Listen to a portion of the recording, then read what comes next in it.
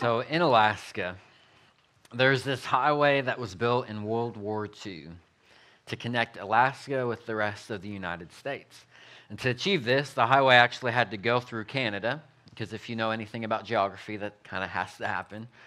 Uh, and it gave it the name the Alaska Canada Highway, or the Alcan Highway for short.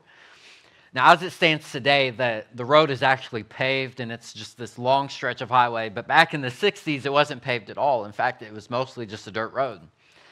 So when all of the snow and the ice would melt from the harsh winter, the rain would settle in and the ground would become very soft and extremely muddy. And then after it would do that, it would start to freeze over again because they would go through another winter. And long stretches of this road would develop severe ruts that were deep in the ground. And it became such a problem that at each end of the highway, the Alaskan government and even the Canadian government, they put up signs that said, "Choose your rut carefully, or you'll be in it for the next 200 miles. And it's because they were so deep that you couldn't turn left or right. You had to go on whatever path. And as I was researching this and looking at it, there's even some paths that would go off-road and not even on the highway. They would just lead them off-road before they could get out of the rut. And so you had to choose your cut or your rut carefully, or you would be in it for the next 200 miles. And as I was thinking about that, and I saw this illustration in a book that I was reading, I was like, man, that's exactly how Satan's lies operate in our life. Last week, we laid this foundation that we tend to fall into temptations and rebellion against God, and it can almost always be connected to some type of lie that we've listened to and believed from the enemy. The main lie being that there's a better, there's an easier, there's a more comfortable and convenient way to live your purpose in Christ without God. Now, as Satan feeds these lies into our mind, he slowly develops these ruts in our mind that we have a hard time getting out of. Until one day you're stuck in this rut of a lie that Satan's told you and you believe it to be true. And when you're told that it's not true, you have so much difficulty getting out of it. And as a result, you're less likely to serve God to the best of your ability. You'll rely on yourself more than you'll rely on God, and you won't experience this abundant life that we all talk about as Christians, but few of us actually experience. So how do you get out of this rut that Satan has developed in your mind as he's repeated the same lie over and over and over again? Well, that's what we're going to talk about today as we're finishing up our series, Take Control, Winning the Battle in Your Mind. As we talked about last week, the first step in getting out of these ruts is to first identify what the lies actually are. So when you, and if you missed last week, you're more than welcome to go online and listen to that. But I shared this quote last week from Craig Groeschel, and I'll share it again. It says, "You cannot change what you do not confront." And so the first thing is that we have to confront these lies that we've been told, which means that you have to be in your Bible more to figure out what those lies are, but you also have to look at some of your patterns and your habits and say, why do I actually do these things? Why is it that I keep falling into the same temptation over and over and over again? What do I actually get out of it? What do I think that I'm getting out of it? And as you start going down kind of a rabbit hole into your lie and into your temptation and into your struggles, then you'll find the lie that Satan has told you. And unless you confront that, you'll never be able to change your patterns and habits. So you need to know that these lies need to be confronted. And you need to do exactly what Jesus did, because he demonstrates this in Matthew chapter 4, 1 verse 1 through 11, just like we talked about last week. He demonstrates this for us, how we can find victory over these things. So I'll read that again. Matthew chapter 4, verses 1 through 11 says, "Then Jesus was led by the Spirit into the wilderness to be tempted by the devil. After fasting 40 days and 40 nights, he was hungry. The tempter came to him and said, 'If you are the Son of God, tell these stones to become bread.' Jesus answered, 'It is written, man shall not live on bread alone, but on every word that comes from the mouth of God.' Then the devil took him into the holy city and had him stand on the highest point of the temple. 'If you are the Son of God, throw yourself down, for it is written, He will command his angels concerning you, and they will lift up their hands so that you will not strike your foot against a stone." Jesus answered him, "It is also written, 'Do not put the Lord your God to the test.'" Again, the devil took him to a very high mountain and showed him all the kingdoms of the world and all of their splendor. And he said, "All of this I'll give to you if you bow down and worship me." Jesus said to him, "Away from me, Satan, for it is written, 'Worship the Lord your God and serve him only.'" Then the devil left him, and the angels came and attended him. Now, some of you grew up in church, and you've probably heard a lot of messages about this piece of scripture because it's actually really easy to preach. But often what I heard is what Jesus did. So if you look at this story and you solely look at what Jesus did, you see that he used scripture as his weapon. And for us Christians in the room that have been going to church for a long time, you understand and you know from all of your experience being in church that other places in the Bible describe the Word of God as a double-edged sword. And so that we see it as our weapon, we can use it to combat the lies, right? But we see that, we see what he did. He resisted the devil, he submitted to God, and the devil fled from him. Like, you can go and connect all these things. But what I actually never really, or what I heard, I'll continue on that track, so now I'm remembering what I wrote down. So like different practical steps, and these are not meant to be overshadowed. It's not that these aren't good disciplines, because they are, and they're essential for your victory in taking control of the battle of your mind. But I always heard, like, this is what Jesus did. Throughout his 30 years of ministry, he memorized the Word of God, which was standard for all Jewish boys. Every Jewish boy had, by the age of 12, had the first 5 books memorized. Now, you contrast that to today. I don't know very many 12-year-olds that have the first 5 books of the Bible memorized. So they lived a completely different lifestyle, but he had all of this memorized. And so I would hear these things like, you got to memorize Scripture, because if you can't memorize Scripture, then you can't use Scripture to your advantage to help you fight these temptations, because you don't know it. And that's true. You do need to do that. You do need to study the Word of God. You do need to pray. But I always heard what Jesus did. And even though 1,000% of that is true, you need to do those things. I started thinking about this weapon that is the sword. Now, I can pick up a sword and I can probably swing it and I can do some things with it, but unless I learn how to actually wield the sword, if I'm in a sword fight, I'm going to lose every time. Right? I don't know if you've ever watched like fencing, especially like college fencing. Man, I would get warmed up in there. I can swing a little fence stick thing, but I don't know any of the techniques. I don't know how to use that effectively. And since I don't know how to use that effectively, if I stand in front of the enemy, the opponent, and they have the same weapon, the same type of weapon, because you see Satan's using Scripture against them. If they have the same weapon in their arsenal, they're not using it correctly, but I'm going to lose that battle every time. So it's great to know that Jesus picked up the sword and started swinging it. But what I want to try and do today in this message is to help you learn how to use it. Not just what to do, but how to accomplish it. Now, it's going to take time, because just like with anything that you're learning for the first time or anything that you've not practiced a lot, you'll eventually get rusty. Or you'll not know what to actually do. It takes time. I think about sports with soccer. It took me a long time to get to the skill level that I was at when I was recruited to play in college. For the 1 year, it wasn't that big of a deal, but for the 1 year that I sat the bench, it took me a lot of work to go and sit a bench, but I got scholarship money, so that's what's worth it. And but from then till now, I'm a worse soccer player than I was then, because I've not practiced it. I coach now, but I'm not actively practicing it to the level that I was back then. And so even though you might know how to use it, you might know how to use the Word of God, unless you're practicing it every day with some level of intensity, you're going to lose it. You're going to lose your game, and you're still going to losing battles.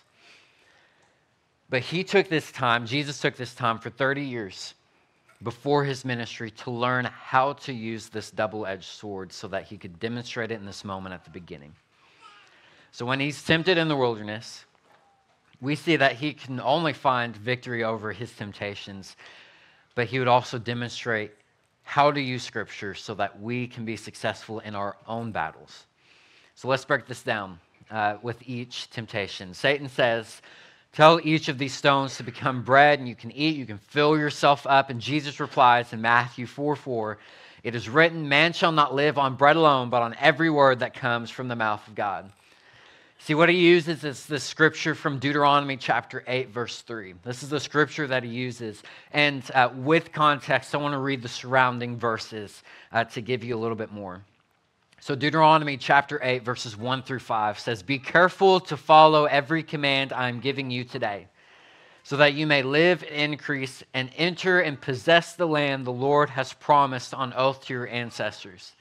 Remember, the Lord your God led you all the way in the wilderness these 40 years to humble and test you in order to know what was in your heart, whether or not you would keep his commands. He humbled you, causing you to hunger, and then feeding you with manna, which neither you nor your ancestors had known, to teach you that man does not live on bread alone, but on every word that comes from the mouth of the Lord. Your clothes did not wear out, and your feet did not swell during these 40 years. Know then that in your heart, as a man disciplines his son, so the Lord God disciplines you. Not only did Jesus use this piece of scripture with the bread and the manna from the passage directly relating what he was talking about then, but he also addressed his current situation in the wilderness and his current situation of being tested in the wilderness. And I love this connection that Jesus is looking at his current situation. God has led him into the wilderness to be tested, and he uses a passage of scripture. When Satan tempts him to eat, he's like, wait, no, this scripture tells me, I've seen this before, I've heard this before, I was there as Jesus. I see that God told me that he would provide for me, and what you're telling me is to provide for myself, so no, I'm not going to come into that because God will always provide the manna. In fact, what he was teaching the disciples back then, or the Israelites back then, is that I should live on the Word of God. And the Word of God tells me that he's going to provide for me, because in context, that's exactly what he did. He made sure my feet didn't swell. He made sure that I had manna to eat, that I had water to drink. And so even though I'm in the wilderness right now in this moment being tested, you're not going to have any foothold on me, because I know the Word. I'm seeing how it's relating to my current situation, and I'm going to use it to declare truth. So when Satan tells this lie, that there's an easier way to serve the Lord, there's a better, more satisfying way to fulfill yourself and to fulfill God's commands, Jesus declares truth. God is the only way. And I trust him wholeheartedly and fully that when he leads me into the wilderness, he's going to provide for me. He's going to take care of me, just as he did in the wilderness with the Israelites. So then Satan comes back at him again. He says, well, if you're the Son of God, throw yourself down, for it is written in Psalm 92 that the angels basically just won't let you get hurt. And Jesus replies with another verse from Deuteronomy 6:16, which says, do not put the Lord your God to the test as you did in Massah. Now, this verse can actually be connected to a story in Exodus where the Israelites were tested by the Lord by going into the wilderness, same situation, going into the wilderness and not having any food. But then when they were given manna, if you remember the story, you know that God told them, only take what you need for today, for tomorrow I'll give you more. And the only exception to that rule was when it came to the day before Sabbath, he would give double so that you would not have to go out and work and gather on the Sabbath day. And what did the Israelites do? They tested God's word by going and gathering more than what they actually needed. And what happened was that the bread, the manna that they gathered that was extra, that they didn't need, rotted the next morning. So they weren't able to go and eat. That food was wasted. And so Jesus, using this, knowing all of the scripture that he's memorized, knowing scripture in God's heart, says, well, Even though you're using that verse out of context in Psalm 92, here's something else that God did. The Israelites, they tested God and it didn't work out for them. So I know that if I test God, as he commanded me not to, if I test God, then it's going to lead to my own destruction. And I would rather stay loyal to God than go and find my own destruction. So Satan, even though you're using a verse out of context and you're testing my knowledge on Scripture and you're testing my loyalty to God by using these Scriptures, I'm not only going to dismiss the lie to test the Word of God and see if it's true, but I also know that when people have done it in the past in the Scripture, it did not work out. So I'm not going to test the Word of God. In fact, I already know that it's not the Word of God because God did not tell me to jump off of this temple. He did not tell me to throw myself down. You did. And I know the voice of my Father, and my Father did not lead me to that, so I won't. Satan tempts him a third time and shows him all the kingdoms of the world. He's all the splendor. He says, I'll give it all to you if you worship me. If you remember last week, I gave this kind of illustration of maybe what Satan was actually offering and tempting Jesus was a different way to go and save the whole world. That when Satan was walking around, he's like, I have all of these people all across the world and all of these kingdoms in my chains of sin. And I'll give you the keys if you worship me. And what Jesus actually does, he's like, no, I'm not going to take the keys from you and worship you. In fact, I'm going to go and I'm going to, at the end of time, I'm going to stomp you into the ground and I'm going to give you the key. I'm going to take the keys for myself because I've destroyed you, not worshiped you. But he says this in Deuteronomy chapter 13. He says, fear the Lord your God, or worship the Lord your God.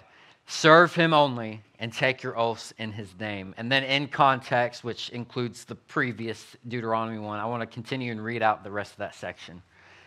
Verse 14, do not follow other gods, the gods of the peoples around you, for the Lord your God who is coming to you is a jealous God, and his anger will burn against you, and he will destroy you from the face of the land. Do not put the Lord your God to the test as you did in Massah.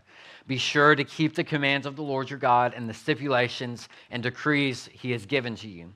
Do what is right, do what is good in the Lord's sight, so that all may go well with you, and you may go in and take over the good land the Lord has promised on oath to your ancestors, thrusting out all of your enemies before you, as the Lord said.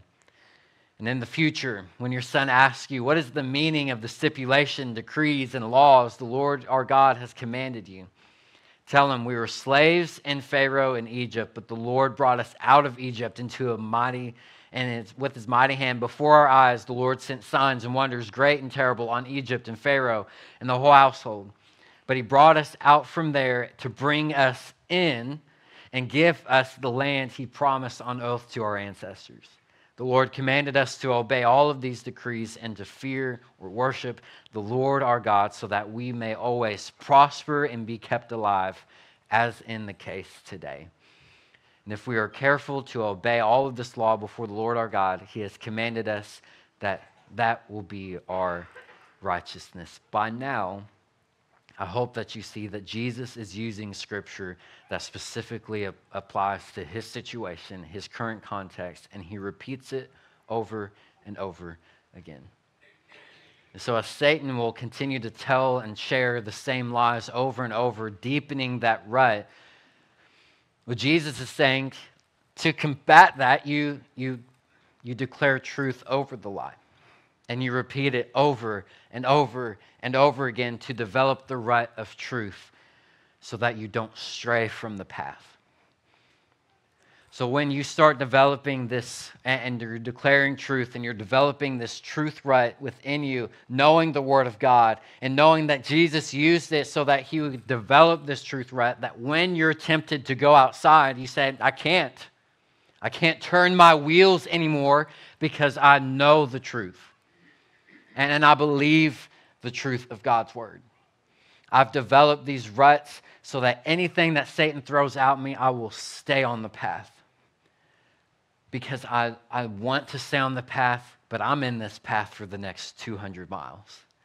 I'm in this rut for the next 30, 40, 50, however long my life will last. I will continue to stay in this rut because I chose my rut carefully.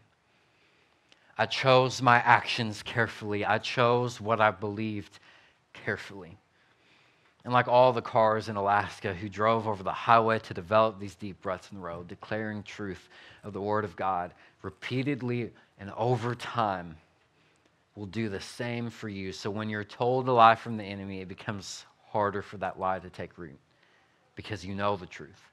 So when you feel anxious, you might repeat in your mind all day long Philippians 4:7, and the peace of God which transcends all understanding will guard your hearts and minds in Christ Jesus. So as you're walking through your day and you're anxious and you're feeling all of these different pressures, you're like, but God will give me peace. But God will give me peace. But God will give me peace. God will give me peace. God will give me peace. And when Satan says, no, he won't, yes, he will, because his word says it. That his peace will be given to me and will transcend all understanding.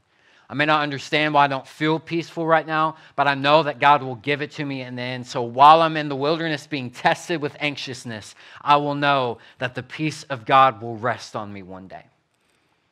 When you feel depressed, you can look at Psalm 34:18 and say, the Lord is close to the brokenhearted and saves those who are crushed in spirit. And so as you're feeling crushed in spirit and you're feeling depressed and anxious and worried and fearful, you can cling to this verse and all day say, the Lord is close to me. Because in Psalm 34:18, it says that he's close to me because I'm brokenhearted right now.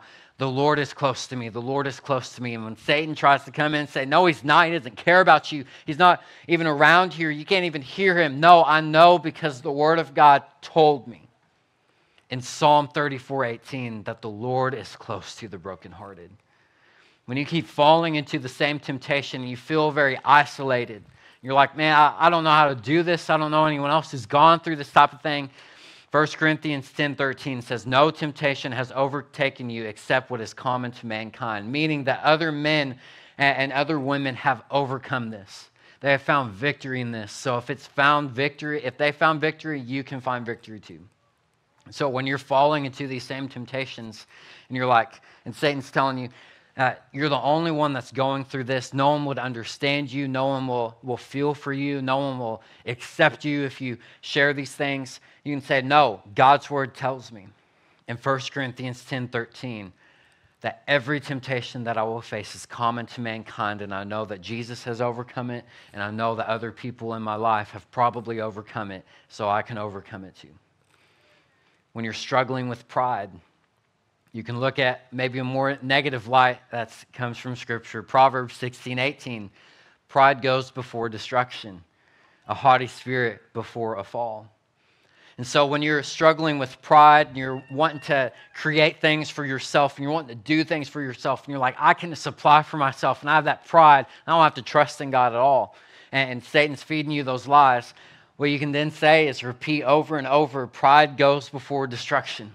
Pride goes before destruction. Pride goes before destruction. So if I don't want to be destroyed, then I don't need to step into this because God's word in Proverbs 16:18 says that pride goes before the destruction. So if I lean into this, I will be destroyed. Maybe you're feeling envious or resentful. Job 5:2 says, resentment kills a fool and envy slays the simple. And so you look at that and you're like, well, I don't want to be a fool. I don't want to be killed. And so Job tells me that this is the result of that sinfulness. But you can also look at more positive light and look at Psalm 23:1 when you're feeling jealous. Man, I wish that I could have the life that they had. Man, I wish that I could have these things. I'm kind of jealous of these different things. Then you can look at Psalm 23:1. The Lord is my shepherd. I lack nothing. I don't need anything else than what the Lord's already offered me. So Satan, those lies aren't going to work for me. because I already have everything that I need to get through this season right now. And if I need more, God will supply more in the next season. If I don't need as much, then he'll supply less in the next season. But I will always have exactly what I need. And I trust that God is going to do that for me. So Satan, you can defeat all of your lies. You can go somewhere else, because here the Lord is my shepherd and I lack nothing. So whatever it is, whatever situation you're facing, the key to finding victory, the key to taking control of your life and is declaring truth over your life every day, so that you can confidently say, Satan, there isn't a better, easier, more comfortable way to live my life and to live my purpose in Christ, because God will always give me what is best. And if I believe that God's always going to give me what's best, maybe not what I want, maybe not what I desire, but what's best, then there is no better way. Like, he's my shepherd. I lack nothing. I will have all that I need in every season of my life. So I'm not going to take your offer to try and have more of what God has given me, because this is all that I need. He's my daily bread. And even though he's led me into the wilderness, it doesn't mean that he left me. It doesn't mean that he's forsaken me, because I know in Psalm 23:4, it says his rod and his staff will comfort me as he walks me through the valleys. He will remain beside me. He's not going to leave or forsake me, so I'm not going to believe any of that garbage that you're telling me. He's going to lead me into my promised land. He's going to lead me into an abundant life, and I'm not going to not pursue that abundant life. So Satan, I trust him, and anything that he said, anything that's said outside of him, I'm not going to trust, because it will always lead to my destruction. I know my Father's voice, and I know your voice, and you're not my Father. You're not my Savior. So why would I listen to you when I only trust in God?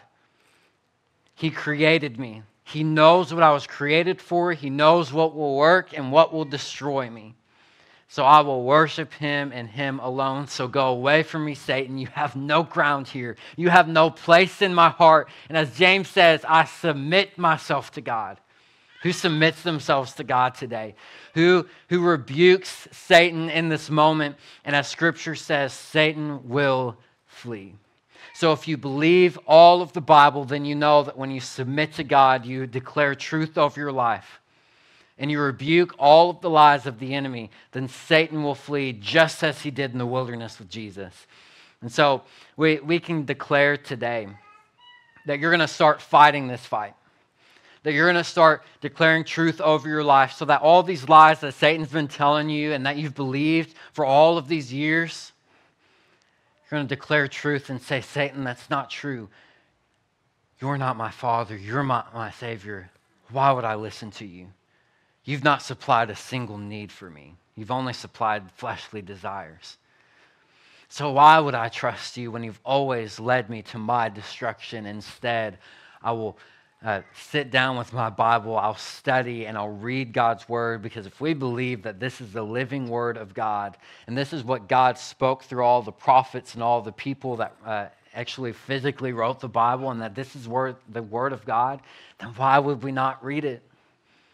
Why would we not study it? Why would we not memorize it? There's a reason that it's a living word. It's not because we see it getting up and walking around, but because it lives within our hearts, and it will continuously renew our mind and our spirit.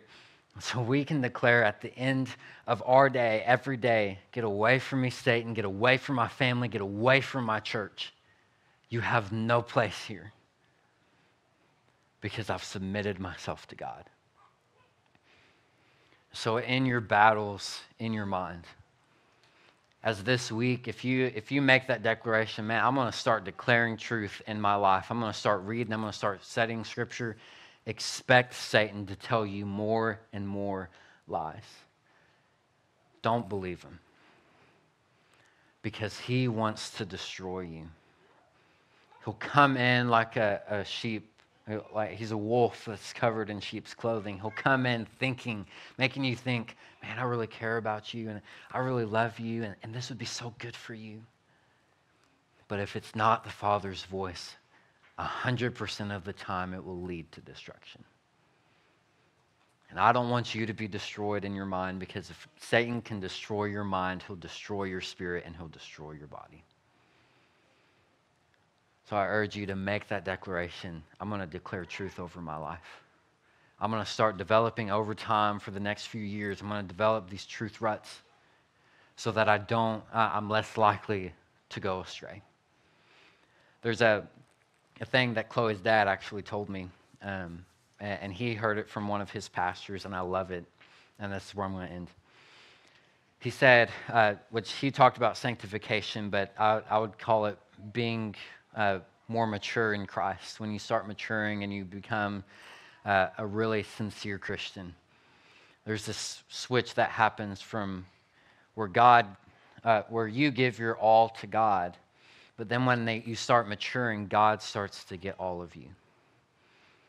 And he said for him that he considered that sanctification of, before, when you are first saved, you give or you get everything that God can give you. You get all the blessings, you see all of it, but once you start maturing, and he would consider it the sanctification. Once you're sanctified, once you start experiencing that abundant life and that holiness, you'll find that God actually gets all of you as he continues to give you all of him. So, church, I want to urge you to start giving all of you to God, because all of us, we have something that we're not given to him. There's something in our life that as we go through this process through life and we mature as Christians, we're going to find different places that we're like, man, we're not giving this to God at all. I've been taking control over this. And you'll start identifying that lie, that you've given everything to God, but really there's this right here, or there's this right here, or there's a few different things. And it takes time to give God all of you. But I urge you to do that, because if you don't, you will never take control of your life. Your life will always feel out of control. Your temptations will always feel out of control. Your desires will always feel out of control. So let's start confronting the lies that we've been told and win the war in our mind.